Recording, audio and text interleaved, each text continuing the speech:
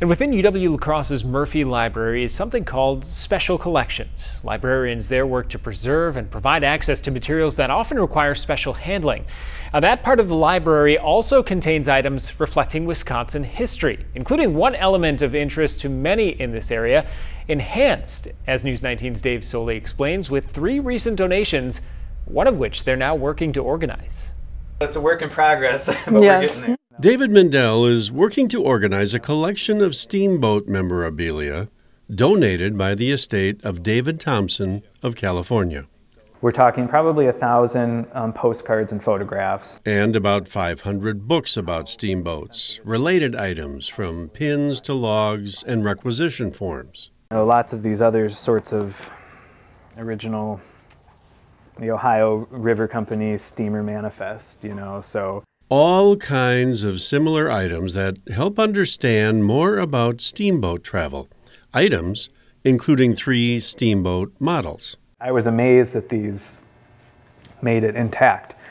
It was pretty interesting to see them, with the forklift taken off the truck, all crated up, but they were packed really well. As were all the other items David is working to organize.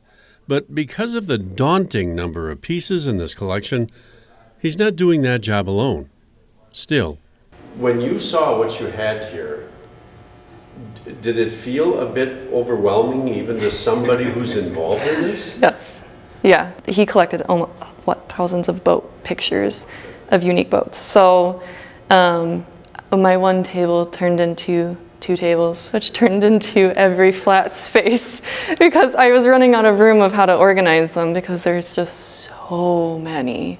Just a lot of these original documents and freight bills. David says they're in the initial stage of the work, leading to digitization of much of this material. And while the work is challenging, they're pleased to add to the impressive steamboat collection.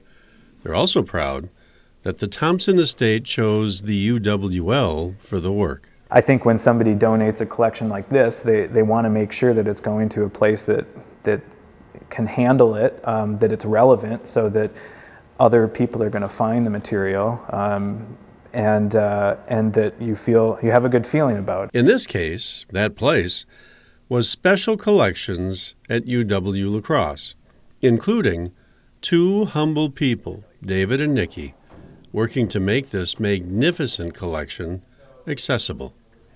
In La Crosse, Dave Soley, WXOW, News 19.